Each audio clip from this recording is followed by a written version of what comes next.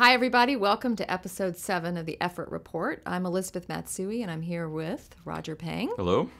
And we are going to have follow-ups, I think, today about travel as an academician. That we talked about or not necessarily just travel, but vacation. We are going to talk about an opinion piece that was just published, I think, earlier this week in PNAS.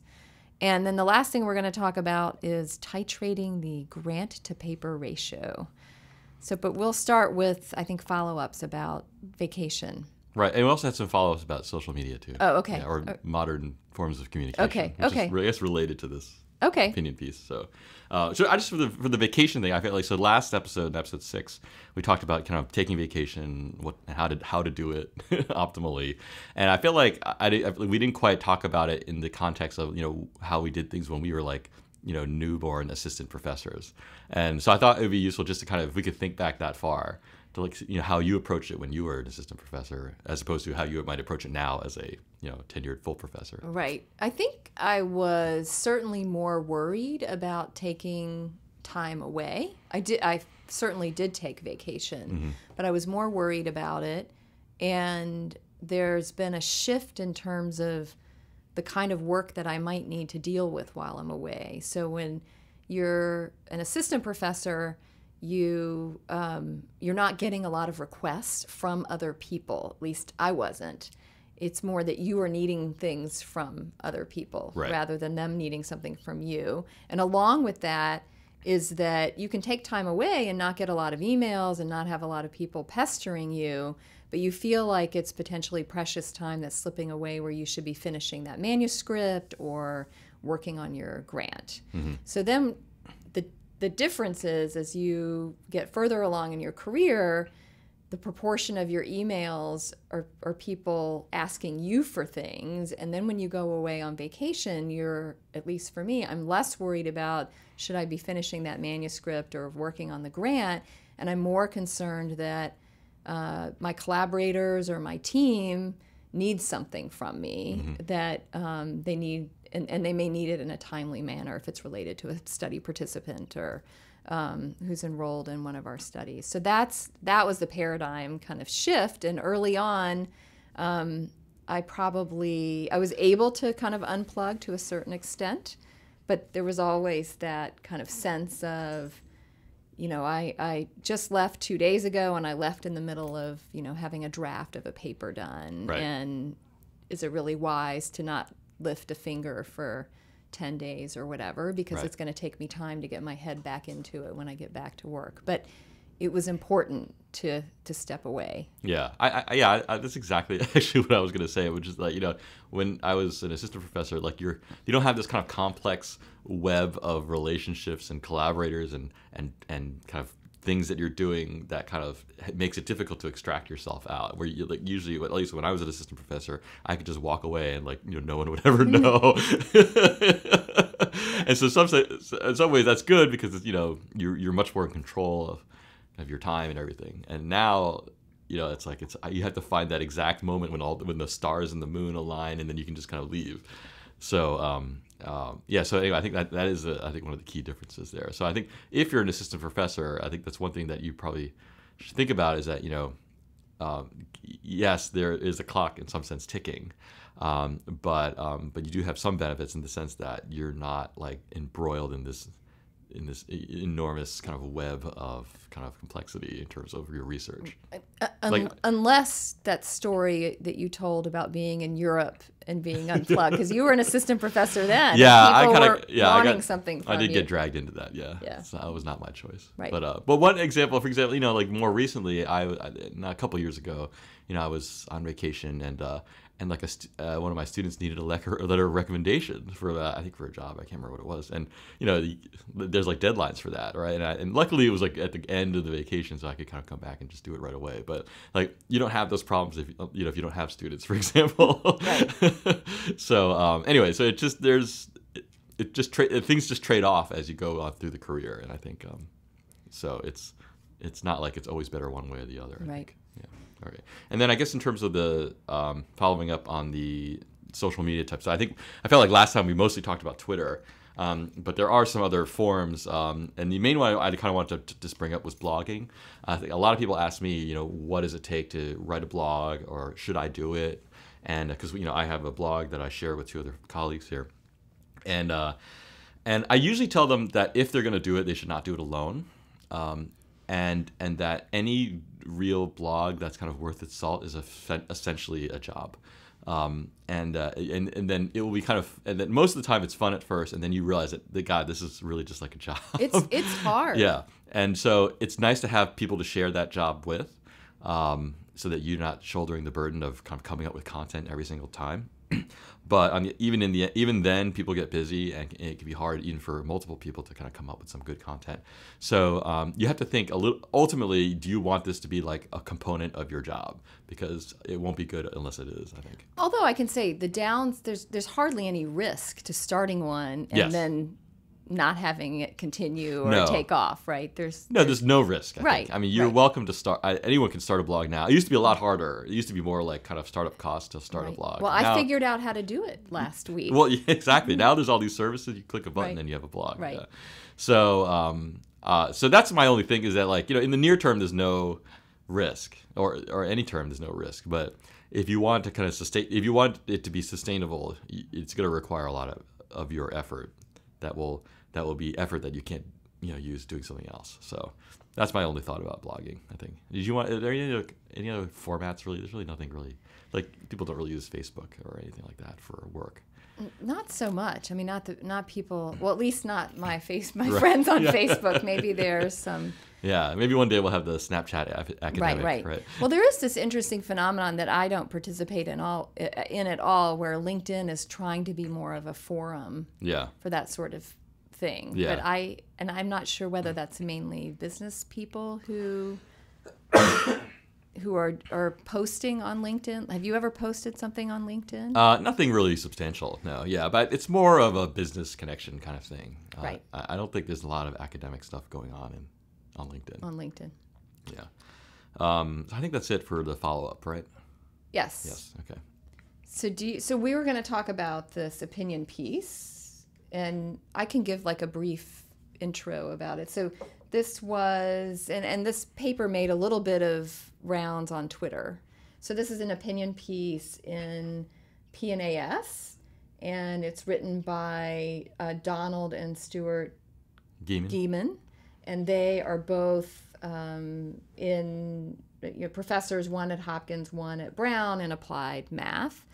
And the premise of this opinion piece is essentially that we have not really had the amazing sort of breakthrough discoveries in science, say in the last few decades or so, that we had before. And their hypothesis that they put forward about this is that the reason we haven't is because of kind of how lives of scientists have changed in terms of it's more frenetic in terms of communication and self-promotion, and there are forces that evaluate people kind of on numbers of papers or those sorts of metrics rather than kind of quality. That there's less of a value put on time alone to think, basically, to do pure science and discovery. So I think that's what I got out of it in a nutshell. But. Right. And I think when you sent me, or no, actually I saw this on Twitter actually, right. and I immediately looked at it, and then after I read it, I think I immediately emailed it to you to say we have to talk about this. I feel like this piece was tailor-made for this podcast. Did you plant something? Because you know these guys. Yeah, So Don Geeman, he's a colleague, obviously. I've talked to him a couple times, but no, I have never talked to him about this piece. So you did not email him and say, I have this new podcast. Would you write I need help. Yeah. Can you just publish something in PNAS to help me out? So I was going to read a little bit from the piece, just from the beginning, and it starts off saying, a time traveler from 1915 arriving in 1965 would have been astonished by the scientific theories and engineering technologies invented during that half century. One can only speculate, but it seems likely that few of the major advances that emerged during those 50 years were even remotely foreseeable in 1915. And then he goes on to talk about a lot of the stuff that happened during that time period. Then later he says, would a visitor from 1965, having traveled the 50 years to 2015, be equally dazzled? And then he says, this is not to deny that he said probably not, but this is not to deny that our time traveler would find the internet, new medical imaging devices, advances in molecular biology and gene editing, verification of gravity waves, inventions and discoveries, or these inventions and discoveries are remarkable. But the advances are mostly incremental, largely focused on newer and faster ways to gather and store information, communicate, or be entertained. So, there have been a number. So, I read this piece, and it goes on to talk about how the life of the academic has changed quite a bit, and as you mentioned, just kind of a little bit more and kind of more frenetic, and there's been a shift in terms of how people are evaluated as academics, and one example that he gives of kind of the value of kind of thinking alone and not necessarily like working with lots of people is like these two mathematicians who solve these long-standing mathematical problems. And they basically kind of live by themselves. One guy, I think, lived with his mother at home, and it was not affiliated with any institution at all. And so anyway, but they managed to solve these big problems. So this piece, I was telling you before we started, I think this piece was tailor-made to get me upset. Right, and because I see a lot of, I don't know if the reasons that they cite for there not being the kind of breakthroughs that have been had, in the earlier 20th century are true in terms of that they're the cause of that. But I do think that what they describe in terms of our work lives is absolutely true. Yeah. So I think for people who read the piece, I think the description of how the academic life has changed is a fact, right? Right. So there's nothing to dispute there, really. Well, right, but so you think it's good, and he thinks they're positive. They basically are saying this is not a good thing that it's changed in this way. I think, and I would actually agree with that. That's not what made me upset in this piece. But two things that made me upset. One is that they never they never ask the question of why this change has occurred, right? And the second is, and as a result, because they don't ask why this change occurred, their kind of proposed solutions are they have no proposed, right? They have no proposals for how to either reverse this trend or change it altogether. Right. All they say at the end is like, maybe we should rethink how to evaluate people in academia. Right.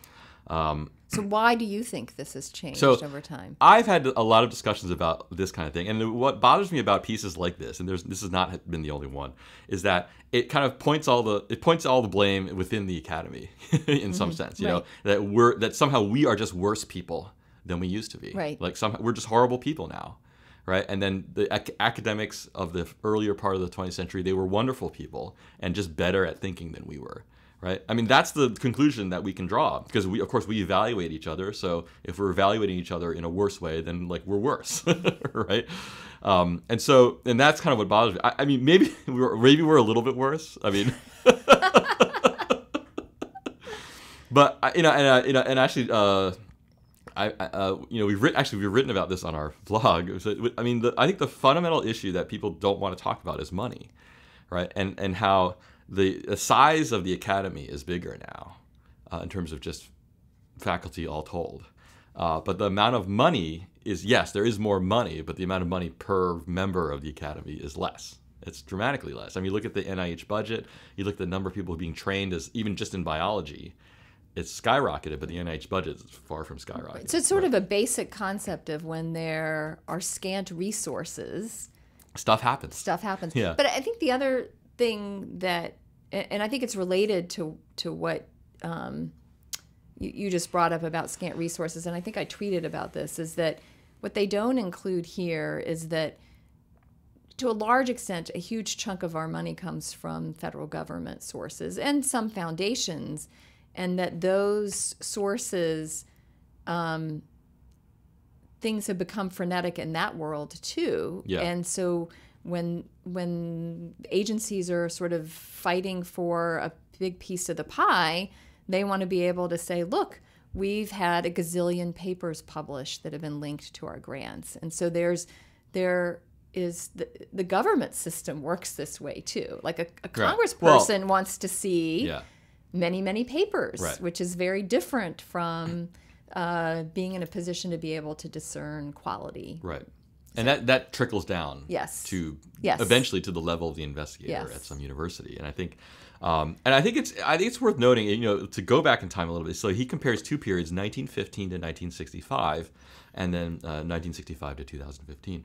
But you have to there's one major event that happened between 1915 and 1965 that didn't replicate itself really in its following 50 years, and that was World War II, right? And a lot of, I mean, that just kind of an anomaly in American history, I think, in terms of there was a tremendous amount of military interest in a lot of different areas of science, and there was also kind of a general national mood to kind of like, I guess to the national mood was different, I guess, back then, is what I would say, and funding for science and engineering was kind of at its all-time high. And you think about, and this kind of bled into the private industry. So you look at like Silicon Valley, and a lot of these kind of technology industrial centers all grew out of kind of World War II, basically. And so it's kind of, I don't know, so it's I feel like it's unfair to compare that period to this period because they're so different. And the national mood was so different. You know, in the 60s, you had like the space program, you know, the Apollo era. And many people thought that was a waste of money, but we still got, you know, a lot of interesting engineering out of it. So there's that. Number two is I feel like I've thought about this. You've thought about this a little. The second thing is his list of things that were discovered in the first 50 years as opposed to the second 50 years. Like I can discern no difference in importance between those two lists of things. Like the internet, I think, is an amazing thing, and it's not what you might consider classical, like a classical discovery, right? But it's still an incredible kind of invention, I guess. The internet blows my mind almost on a daily basis. That's right. So anyway, there's that, and I feel like a lot of academics have been conditioned to think that, okay, we should just accept as fact that there's an X amount of dollars going into academia, and then we should just and then work within that boundary. And I'm not saying that I can personally change that, but the fact we have to recognize that, you know, that I think that the kind of funding coming into our work is just a lot not what it used to be, and think about, okay, how does that play a role in terms of what we do to change things? Right, and it has and I think we'll get to that about this grant to paper ratio titration is related to that, but it has a direct impact. So my father was an academician, and so his sort of heyday was like 1970s, early 80s. The division chief who hired me was about the same age. He's in his mid-70s. And my mentor was about the same age. And so that was a period of time in academia where resources were not tight and the typical kind of pace was very different for them. And I remember this growing up and part of it was that there was not necessarily, you weren't attached to technology. You may bring like a hard copy of a paper home that actually may have been a reprint that someone mailed you and signed you, right? You mailed them a letter asking for the reprint. Yes, and they wrote an autograph, you know, and they wrote some little note, right.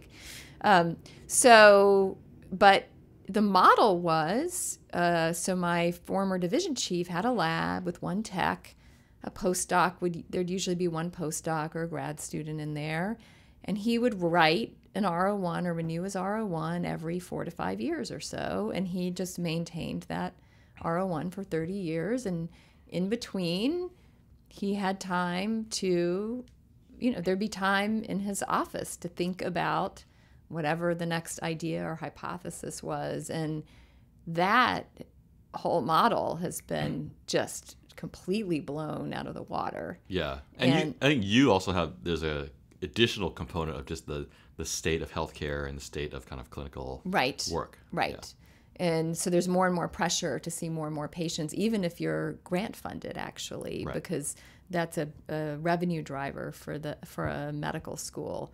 So I think it is different. And then I remember my father would occasionally go in on a Saturday, and actually there was a big, like, huge computer. It was back in the 1970s, and I was playing some crazy adventure, like reality game, and I'd have to type in a command. You know, it was all like a text-based game. Yes, exactly.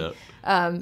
But that would be just for a few hours or what have you. And like I said, he would bring papers home, but it was a very different sense than what it is now, where people are on email at all hours. There, I think, is less and less time where people do have time to think in their offices, and there's a lot of I think people can feel like they're running on a gerbil wheel, and I think that's not such. It's not such a healthy thing, but it's also I agree with the premise that this is not a good thing for science generally. Do I think it explains, what they see as, the authors see as a sort of reduction in achievements? I don't think so, but I do think it's a problem. Yeah, I think it's a problem. Even if forget about the inventions and discoveries, it's just a problem for our kind of general well-being. Right. So how would you fix it? So the implication of what you're saying is you would fix it by channeling more money. Well, we have to first ask the question, why is there less money? Right. And I think, there's a lot of answers to that question in terms of politics, in terms of our society, our culture, and things like that. And one thing I wanted to bring up, the last thing before I forget, is that Gary King, who's a political scientist at Harvard, he wrote an editorial a couple years back in Science, I think, about the kind of like, I can't remember what the exact topic of the paper was, and I'll find the link, but it was kind of like, in some sense, the kind of coming crisis in academia, which is, and if you think about all of the major funding streams, the typical funding streams of an academic institution, education, government funding, tuition, government funding, philanthropy, all of those avenues are either under pressure or declining, right? Tuition is perceived to be, too high at most places, so that's under tremendous pressure to be reduced. Philanthropy is kind of hit or miss at best, I think, and government funding is for sure going down. And then you have things like nonprofits, which are not the same as these other sources. So it's when every single funding stream, I mean, if you were to run a business and every revenue stream was under pressure or going down, like that would be a cause for a concern. Right. Well, so I think there's a whole belief among sort of academic medicine community, or worry that the new model will be that there will be a large proportion of people who are on what's called a clinician educator track, where they see patients and then, for a good chunk of time, maybe 50% or 60% of the time, and the rest of their time they do educational work or some research kind of supportive role that they play. And then there'll be a very small number of people who fit the traditional model of spending, 80% of their time on research. And that the number of people like that is going to shrink in order for academic medical institutions to survive down the road. Yeah, the number of people kind of really focusing on research. Right. Yeah. So, I mean, I think part of the problem is that this is why we have all this. Now we have a more recent problem is kind of this issue of all these adjunct faculty. Why do we have all these adjunct faculties? Because universities have had to figure out new revenue streams in terms of either online courses or part-time classes, and often these classes are taught by adjuncts. And adjuncts are less expensive. Well, they are paid less. No, you don't think they're one way to put it. Yes. And so they're kind of, that's another way for universities to make money. And whether or not that's, there's different ways to think about that, but I think it's obviously that phenomenon is a result of these kind of declining revenue streams in all the other areas. So I think, there's a discussion to be had of kind of about what to do. But I think what upset me most about the piece is that they provide no basis to kind of start that discussion, really. Right. Because they don't try to. It's just it's a rant. The piece comes off as a slightly bitter blog post. It's like, this is what blogs are made for. But I guess they could write it to PNAS. So anyway, it's a bit of a rant, and it's a lot of kind of complaining, I feel like, but there's no analysis there, or even it gives you no kind of prescription for kind of what to think about or what to do next. Right. And so it doesn't help. It doesn't help the discussion. It doesn't help our cause, I think, to talk about all these things and talk about how academia is horrible. Right. It only hurts our cause because then other people see this and they say, okay, well, why? And if we're going to come out and say, oh yes, but now we need more money to do the research, they're going to say, why? You guys are horrible people. I didn't take from it that there was anything about this generation of scientists that were being maligned, but I thought it was really more about the climate that was being maligned. Maybe it's because you and I are different generations. Are we though? We've talked about this. I'm Gen X, and you're not a millennial. No, I'm in between. I had a discussion about this yesterday. My generation, so to speak, got caught in between. Oh, you're a lost generation. We had bad marketing, right? We like Gen Y doesn't. It's kind of lame, right? Oh, you're Gen Y? I mean, I think in principle I would be. But right? Gen Y is the same as the millennials. No, is it really? I thought it was. Oh, okay. Gen X had marketing, but it was about how we were slackers. Yeah, well, of course you are, but like every next generation is a bunch of slackers. Right. So, anyway, I think my group had bad marketing, so never got a good label. Right. So anyway, all right. So I don't know. That's so I got to rant. So Don Gehman can rant in PNAS, and I can rant on my podcast. Yes. Right. This is true. Yeah. This is true. This is the generational change here. Right. So how would you? So you ranted, but one of the things you ranted about was that they did not offer any sort of suggestions to think about how to fix it. Yeah. So you're ranting about how they didn't offer this. But yeah. Do you have solutions? Well, I have some thoughts. I don't have canned solutions to ready. Right. Well, yeah. I do think that the kind of existing revenue streams, whether you think of them as let's say tuition and government funding. Those, I don't think that we can go back to them. We can't go back to the students and say, we're just going to raise your tuition. And I don't think we can go back to the government and say we need another X $1 billion in research funding. The political climate is such that it seems like it would be difficult to pull that off in a short term. Right. The other solution, which is a war. Well, I'm totally being facetious. Yeah. It's not also obviously a. Well, there are some theories, kind of economic theories about how every once in a while, I think there was a recent paper that said the one way that inequality can be kind of realigned is if there's a war. If there's a war, but maybe there are other. Anyway, that's off topic for this podcast. But I think, one of the things that we can think about, I think, is a lot of these technologies that he mentions that were developed in the last 50 years, whether they be the internet or whatever, can potentially be used to generate new revenue streams. And I think, and I'm hinting a little bit at this, but for example, one of the things that we've done here with online classes is to provide education at a low cost but at a high volume. Right, so that's the opposite of what we do here, which is a high cost and low volume. And so, what you mean by that is you're talking about the Coursera. Yeah, MOOCs, so these massive open online courses, they're not going to make anybody rich, or they're not going to support an entire university on their own, but they do provide a revenue stream, and they're some sense efficient because you don't have to hire an army of adjunct faculty, and they're good for the students because they're extremely low cost. And so that's just one example. I'm not saying that's the future, but I think even that little thing, which may seem obvious to people in the tech world or in business, I think was a tremendous effort for the university to kind of move forward on. So that requires that universities really become much more forward thinking, maybe, than some of them are. Yes. Because for example, if we use the Coursera MOOCs as a case study, that was not initiated by the institution. That was initiated by you and your colleagues who do that. Well, to be fair, no. I mean, the institution was approached. Oh, okay. Yeah, by the company, and they, and so it wasn't like we initiated. Okay. The whole thing, but we were just one of the first people to kind of really engage, I guess, in this process. Right. And I think. I think even to this day, we're probably the only ones who really enjoy it.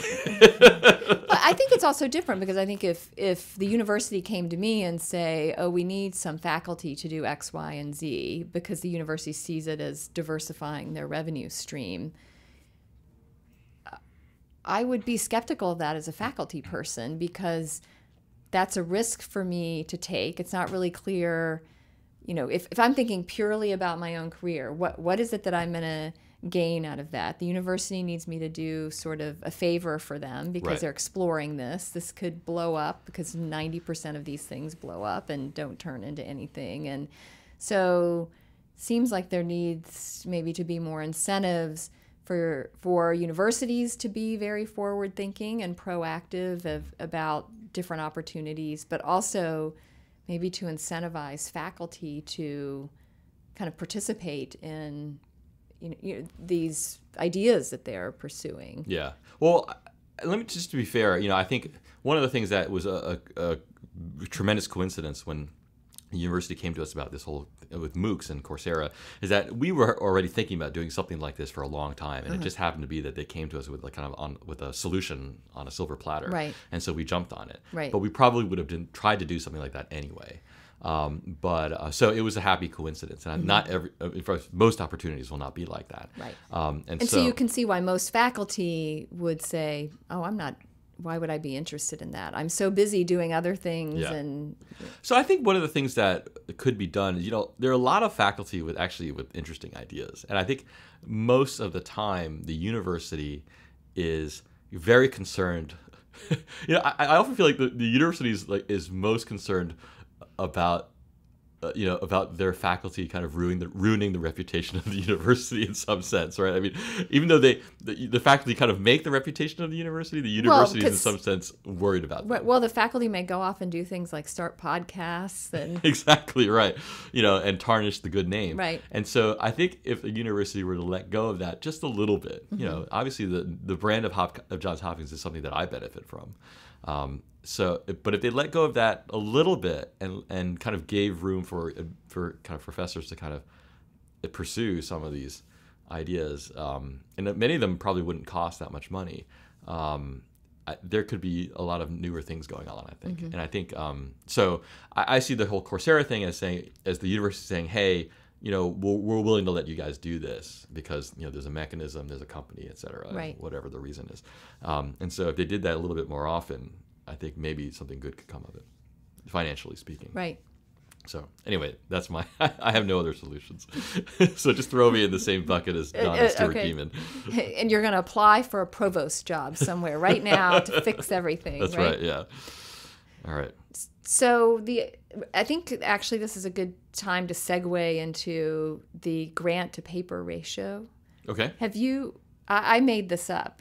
I don't know if we've ever talked about this before. No, I don't think so. I don't even know what you're talking about. You have no idea what I'm talking about. Yeah. So there's a phenomenon that I've noticed where people get, junior faculty get out of whack. Their grant to paper ratio gets out of whack. And I don't know what, should the ratio be 1? Should it be 0.5? I don't know what it should be, except for that because of the lack of resources or the perceived lack of resources, and people have just joined the faculty, so they're very worried, understandably, and there's some anxiety about whether they're going to have sustainable funding.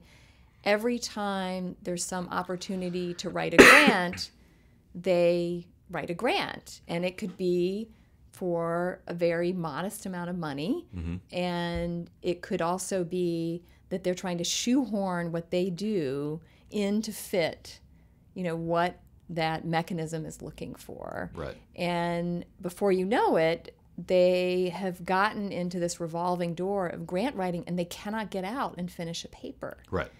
And that becomes very problematic for their careers. And it takes an incredible amount of kind of confidence in yourself, and then confidence in sort of it'll work out or it won't work out, to kind of sit on your hands and not go after every single grant opportunity, and be much more strategic about the ones that you go after, because it will hurt your productivity in terms of papers, and you need papers to be promoted. If we're purely talking about, and this is this whole issue of, yes, people are going to count the numbers of papers you have, and it does matter their quality and their impact, but ultimately, when you're just starting out, you need to have some momentum in terms of some publications that are getting out. Well, clearly, you said you don't know what the optimal number is, but clearly you have some sense of the range, because otherwise you wouldn't be able to use phrases like out of whack, right? Yeah. So what is the difference between out of whack and in whack? So since I'm not a biostatistician, I just have this intuition about it, where I think,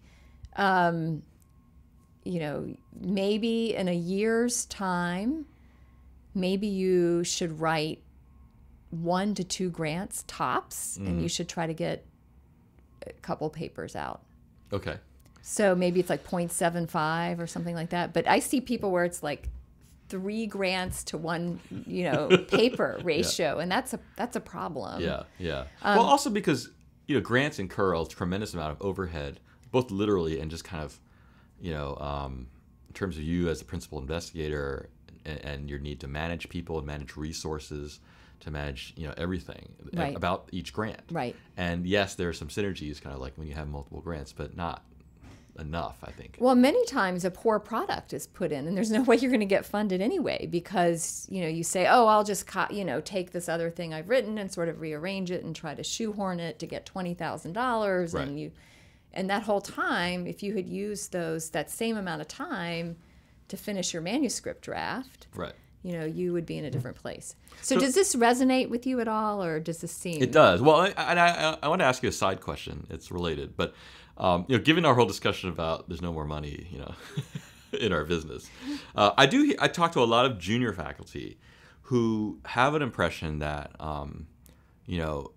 that the kind of the tenure track and the kind of business, the whole academic kind of endeavor is all about money, and that the more money, if you can be seen as a money machine, right, then that's all that matters, right. And that you'll be promoted and people will love you and you're not going to have any problems. So if you're constantly, so they can, and often they'll cite so-and-so is bringing in $30 million in this huge center grant or right. whatever. And they're, they're a bigwig, right. They're a poobah, right. whatever. And I think and so you and I kind of work in slightly different worlds, I think, when it comes to funding. Right. And I think, I know that in my world, that is absolutely not true. But I'm willing to accept that maybe I live in a different world. You can bring in any amount of money you want. If you don't have like a solid couple papers, like it's not going to fly. Right, right. But I think, but there's an impression, I think, with a lot of junior faculty in a lot of areas that the only thing that you really, really need to do is bring in a ton of grants. Maybe that's the case. I don't think it's, I think that's less, I would phrase it differently. I don't think it's that they believe that that's the only thing they need to do, but I think that they may think that it has more sort of currency than it does. Or it's given a tremendous amount of weight.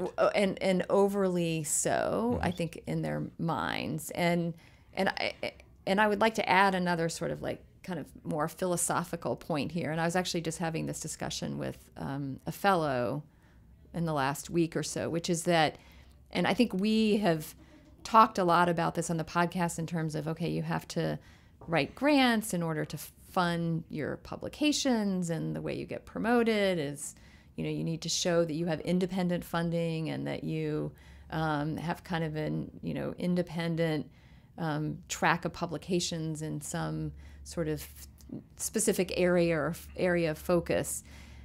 But what we don't often talk about, and I think we have to step back from, is that why is the faculty person doing this? And I think that's where this chasing the money thing comes. Why are they doing what? Sorry. Why are they pursuing this line of work or this career? Yeah.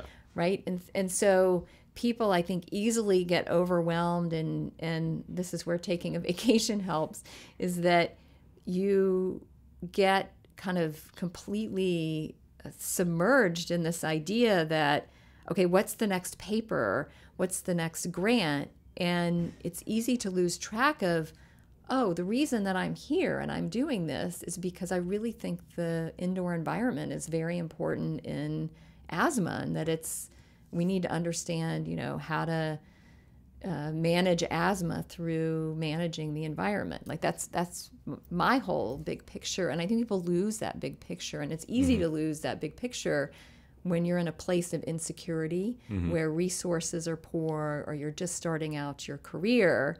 But I think there's a danger to success when you lose that kind of meaning or whole purpose behind, why you're pursuing a career in academia that has a research component. Yeah. Does that make a little bit of sense? Yeah. I agree with, So I think that plays into why people kind of go after the money as well, is because they lose the whole because if you look at all the grants that you could apply for, if you look at them through the vein of, or the lens of, what is the problem I want to solve, or what's the question, my big question I've been kind of pursuing or want to pursue for the next 10 years, only a fraction of those grants are really going to fit with what you want to do, and you shouldn't apply to the other ones. Right. Yeah. That said, I do think that there are many people who are in environments that kind of just encourage you to apply for everything. They do promote that, absolutely. Yeah. And I think it's, for example, my department chair will often email, oh, here's a grant opportunity in case anyone's interested. Just a simple email, just mass email to the whole faculty, just in case someone's interested. Right. Because, maybe someone is. Even if I'm not interested, you could kind of see how a message like that could be interpreted that, maybe you should apply anyway. Right. Right? Because, because it's an opportunity, and if you can't get the opportunity if you don't apply for it. Right. So that's a very innocent example, I think, of that type of environment. But I could see other places being where people would perceive much greater pressure. Well, there is, because this goes back to counting is much easier than discerning quality. Mm-hmm. And your division chief has to go over the financial report of the division with the department chair. Right. The department chair has to go over the financial report with the dean. Right. And oftentimes the more quote-unquote success you have, which is measured in dollars often, the more leverage you have to negotiate with the person who is one layer up in the university to get more resources. Yeah. And so I think I think it goes back to, it's not just sort of a cultural phenomenon that has blossomed out of nowhere. It's a cultural phenomenon that has blossomed because it's all about, again, people perceiving that resources on a sort of departmental or school or whatever administrative unit level, because that administrative unit wants to be able to brag about their success to the next administrative unit up. And one way they do that is to say, we brought in X millions of dollars of grant funding. Yeah. Yeah. And I think, so I think maybe the ultimate question now is, at the individual faculty level, what would you say what's the advice to that person? One evil piece of advice we could say is just write more papers and the ratio will balance out, right? which would mean don't get any sleep, right? Right. Yes. Yeah. So keep applying for all those grants and write more papers, right? Yeah. I think because of the kind of the numbers tracking and the dollar tracking, I think there is an element, regardless of where you are as a faculty member, there is an element of resisting, the kind of default urge to just apply for more external funding, because in general, no one's going to complain if you bring in money. Right. I've never heard it happening, unless it's money from a strange place. Right. But so that kind of psychology is is powerful. No one's going to complain if you write a paper either, obviously, but I think it's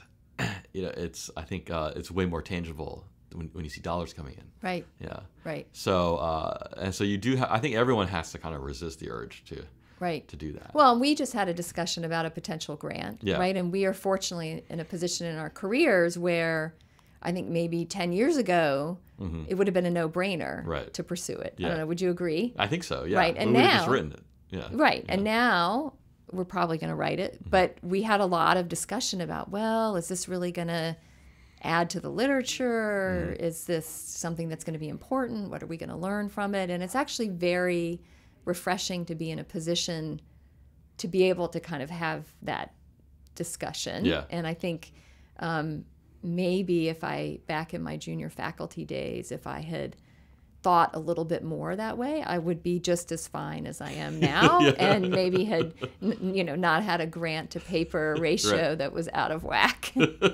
Well, the comment that I made just as we had this discussion, but I've made this comment to many different collaborators at many different times, is that ultimately, how excited would you be if you got this grant? And it's surprising how many times that answer is not very excited. I mean, it's true. I mean, that's how you're just you're really applying for things that are kind of outside what you should be doing. Right. Because there are many times where you apply. This is not like a controversy. I think there's many times where you apply for grants for the money. Right. And you think, well, it's kind of marginally related to what I do, so it's not like it's wrong. Well, and you're very unlikely to get that grant when you apply for those kind of grants, where you're trying to shoehorn what you do in, or try to claim something is going to be paradigm changing. And the fact of the matter is that, if you don't get it, that's bad. But if you do get it, it could be bad too, because then you're saddled with this thing that's kind of not really in your area, and and you've committed to all these things. So, so I always ask myself that in terms of how excited I'd be to get this grant. Right.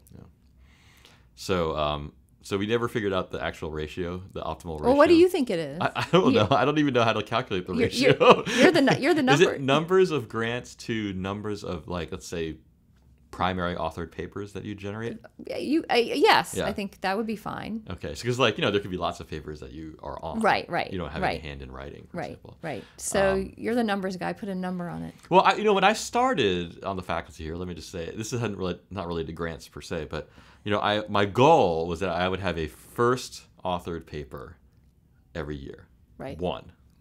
And it lasted for like 6 or 7 years. That's impressive.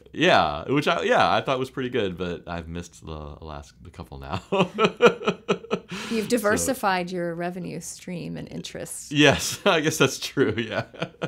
But anyway, so that was we don't do like last authored papers that much in biostat. So like one paper a year is kind of what I was going for. And then how many grants per year? In terms of to write. Yeah. I guess it was probably on the order of one. So yeah. About one. But so if that ratio, if the grant to paper ratio exceeded 1, like it was 2, maybe you're getting into some not such great territory. Yeah, I don't know. I don't know what the upper bound for that would be. It'd probably be more than 2, but. Because sometimes, if you average things out, sometimes you just have a year where it's like, it just happens that you wrote a bunch because there are all these perfect opportunities. Right. They always come in lumps like that. But if you're averaged out to 2, maybe it wouldn't be so bad. But, Anyway. Do you have any other thoughts on that? No, that's my only thought about the You don't have ratio. A different ratio? I just have a sense, like when I'm interacting with junior faculty and I see that there are not very many papers that are coming, across my desk, but there are a ton of grants coming across my desk for me to review, and the person's earlier in their career, I get a little worried that it's going to be hard for them to renew the grants that they do have, and that it's going to be harder for them to get promoted. So. Yeah. I'll just make one final comment, which is that I told a senior faculty member my plan of doing one first authored paper a year. And he thought I was crazy. Like, he thought it was not possible. And did you go to him at the end? I was being very conservative. Right. Did you go to him at the end of it and say, "I just want to show you that it was possible"? I didn't rub it in his face. But you were tempted. No. Yeah, no. So I know that surprised me because I thought I was being super conservative. Yeah. The fact of the matter is, I think in traditional statistics departments, you would write more than that. Probably. Oh, really? But in a biostat department, where you're doing a lot more collaboration. So you're co-authors. You're often a co-author, and it doesn't come out that way. So I think that's a reasonable, like, you would need to do that in the School of Medicine. If you're not getting sort of, a paper out per year, it's going to be tough for you to, be promoted to associate professor in kind of a reasonable time frame. Yeah, and from a practical matter, like in our promotion process, you often have to send out like 3 or 5 papers for review, and you typically would want those to be papers that you wrote. Right. So it's a red flag if they're not papers that you wrote. Yeah. So you got to have a few under your belt. Right. Okay. All right. Well, I think that's it for episode 7. Yeah. And just a reminder in terms of people can get in touch with us. Right. So we have an email address, theeffortreport@gmail.com. We're on Twitter, and the Twitter handle is @theeffortreport. So feel free to tweet at us. And I think those are the main. There's, of course, Roger has another podcast. Which you feel free to listen to. Yes, it's Not So Standard Deviations. Yeah. and then Simply Statistics blog. And I think we've just plugged everything. Yeah, well, right? there's more to plug, but I'll okay. keep it. I'll take a break. That would from take a whole podcast episode. Yeah, one day we'll have a podcast that's all advertisements. That'll be well subscribed. Yeah. All right. Thank you.